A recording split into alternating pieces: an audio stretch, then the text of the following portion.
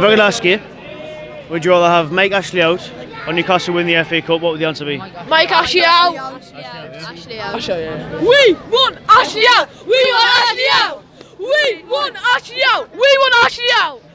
If I could ask you, if you could choose between Mike Ashley out or Newcastle winning the FA Cup, what's your answer? Give us a cup. Give us a cup. It's the one thing I've always wanted to see us do, win a cup. Think about the cup finals we've been to, win the fucking cup. The whole reason we're against Mike Ashley is because he is not helping our team in terms of competing in the league or the cup. If Mike Ashley was to come out and every transfer window spend 100 million, 200 million, we're not going to be unhappy with that. The whole reason we're unhappy with Mike Ashley is not spending a penny in this team. If we spend money and get a cup run's not good enough. But if we can win a cup, if you could say to me, Mike Ashley stays in charge, but I guarantee you we get a cup win, give me the cup win. Give me that day out at Wembley. Give me that night after where I fucking drink myself into oblivion. That's what, as a fan, that's what we want. But we're not getting that. So, cup win every day of the week. That's what I want. But we're not going to get it. Simply, with Mike Ashley in charge, it's not going to happen. So, get him to fuck, get someone else in, win the cup. That's what I want. It's not going to happen, but it's what I want as a fan. Right. If I can ask you, if you would rather have Mike Ashley out or Newcastle to win the FA Cup, what would your answer be?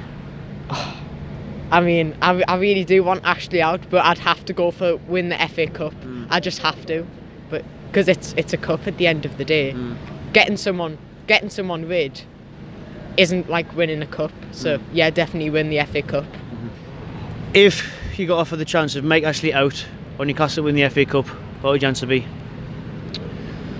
Newcastle win the FA Cup by a long, long way. I want to see the club we all love and support make the final at Wembley, and better yet, win it. Unfortunately, in our current predicament, we can barely compete in the Premier League, never mind go on a cup run. And I think what makes the sad thing out of all of this is it's completely unnecessary. We should, after the 10th place finished, the place was full of optimism. That was the opportunity to build on the squad, build on the training, revamp the training ground, revamp the academy, because the academy needs revamping massively.